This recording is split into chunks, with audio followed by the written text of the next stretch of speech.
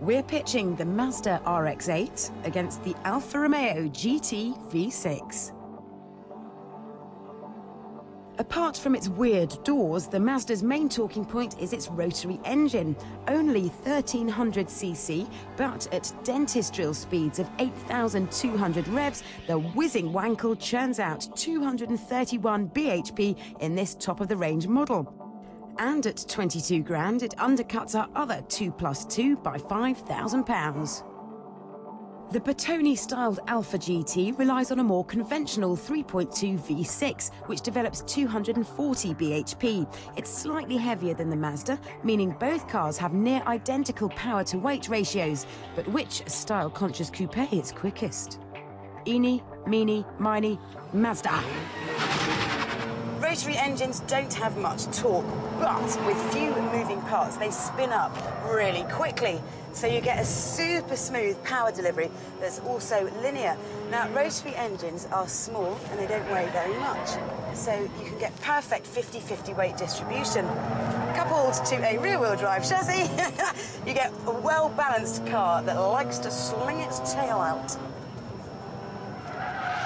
Now, turning into that bend, the steering wheel is just so big. It makes you feel as if you are driving a lorry rather than a, pretty potent little sports car.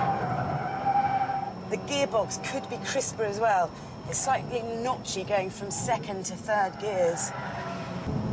Time for a quick one.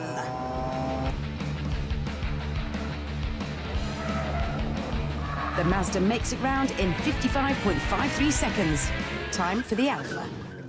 The Alfa GT is a comparatively rare sight on British roads, which I find a surprise because it is a very practical coupe and it is very beautiful.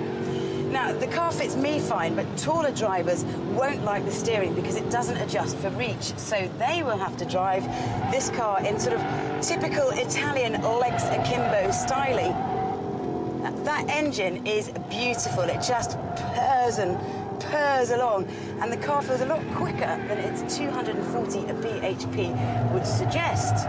Let's see what it does against the clock. At the radar, the RX8 is 0.2 of a second ahead.